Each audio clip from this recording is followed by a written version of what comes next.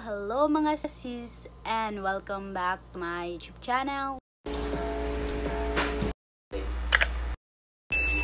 In this video, I'll be showing you guys how I edit my thumbnails. Dahil nga gumawa na ako ng how I edit my YouTube videos or vlogs, gusto ko sanang gumawa, or I decided or thought or think of it, na gumawa ng how I edit my thumbnails dahil magkakasama lang naman yon, so why not? So, 5 lang yung apps na gamit ko. I have Instagram, 4 filters. Actually, I'll be doing it off cam. Pero kung gusto nyo malaman, sabihin ko na lang in this video, which is in this intro ngayon na. So, I go to stories and then I click on the camera on the bottom left. And then, I'll choose the photo and huwag kayo mag-alala. May app tayo dyan to crop it. So, ayun na nga. Punta ako doon and then, I'll be scrolling para makapunta sa Jaipur na filter. Sobrang bright niya, sobrang ganda rin niya. Kaya gusto ko yung Jaipur on my first vlog ko ata yun nilabas. So, ayun na nga. Simulan na natin. So, ayun na nga guys. Naka-screen recorder na ako sa phone and nagawa ko na rin yung aking Jaipur filter. Punta naman ako ngayon sa PicsArt. Pwede rin to actually to edit like yung mga drippy na effect. Yan, mga ganyan. Pero ngayon, mag-crop lang tayo. So, pag dating nyo sa mismong app, click the plus button sa gitna in the bottom area. Then, click or choose the photo na gusto nyo maging thumbnail, of course. Yan. And then, how to crop it, go to tools, crop, 16:9. Then, i-adjust nyo lang where you wanna be. There. Save. Download photo. And automatic na siyang maisi-save. Ang problema lang actually sa PicsArt is marami siyang ads na nalabas. So, medyo mahirap mag-focus. But after that, kung magko-collage ako, I normally use Maldive. Pakita ko na lang sa inyo kahit hindi po magko-collage. But go to collage in Maldive. Choose the 4 na squares. Yan. And then, frame adjustment. I-16:9 na to.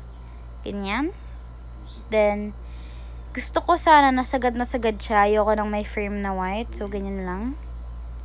And then, dito, after nya, nag-tap na ako ng photo. And then, magiging ganun na yan. But the process is magkaiba. Kung only me photo lang, kung wala nang iba pang photo na i-upload or gagawin kong thumbnail, is mauna ang filter. Pero, pag apatan, at marami akong gustong ipakita sa inyo sa thumbnail part ko, apatan, and then pupunta naman ako after edit the thumbnail sa Instagram to put on the filter. So, ganun lang yung procedure nun. Then, after naman, doon sa Maldive, kahit di naman natin talaga siya ginamit, last app na ginagamit ko is Fonto. Click nyo lang yung plus button sa baba, and then photo albums. Choose or click the photo na gusto nyo maging thumbnail nyo again. Click nyo anywhere in the screen, then add text, lalabas din naman yun. There are a lot of fonts, pero pwede rin kayong mag-install ng fonts. I installed Keep on Tracking. So, we have that. Huwag tayong mag-delete ng font kasi sayang yung oras ko dun last time. Nagpakahirap ako. Wala rin balang mangyayari pag na-delete ko yun. So, yan, pwede kayo maghanap ng kahit anong mga tawag dito, mga fonts. So, ayan, let's see. Gusto ko sana yung Helvetica, pero gusto ko yung medyo light lang siya. Parang, soft yung kulay niya and all. Let's try Gel Sans Semi Bold Italic. Ayan. So, let's add how to, maganda siya. Edit. How I edit. Tama ba yan? How to edit. How I edit my thumbnails. Ganyan. There we go. And then, kung gusto nyo siyang lakihan, punta kayo sa size and then Adjust niya lang. Ako medyo ganyan tayo ngayon. Kasi maliit lang yung size nung font natin, kaya medyo mahirapan tayo on that. Pero isakto nyo lang on the screen. Then style, and pwede kayo punta sa mismong style and nilagay kayo ng background. Pwede mga shadow. I use this normal shadow. So ang color na ginagamit ko on white is normally purple or kaya blue.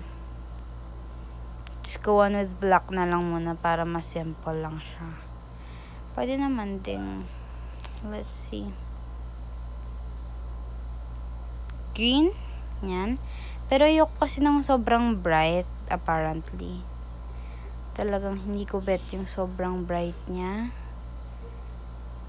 sa screen.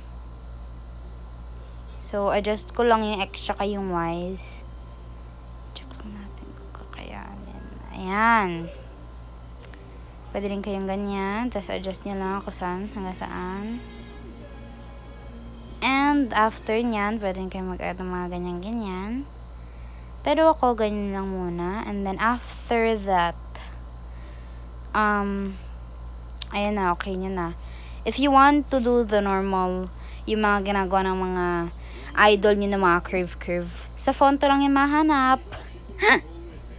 May commercial. Scroll nyo pa right, and then click nyo yung curve, and then pwede nyo siyang i-curve na ganyan.